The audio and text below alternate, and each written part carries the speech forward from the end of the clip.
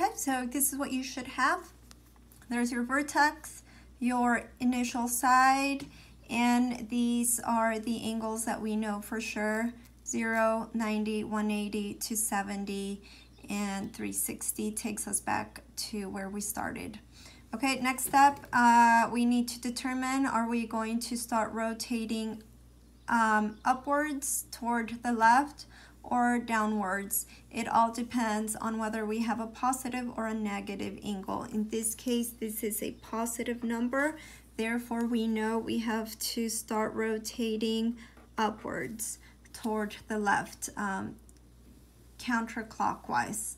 Okay, to know how much to rotate, well, we know we want to rotate 215 degrees. So we know we're going to go past 180 degrees and we're going to stop somewhere over here. Okay, so for sure we're going to go all the way to 180, but we're not going to stop here. We still have to go a few degrees more.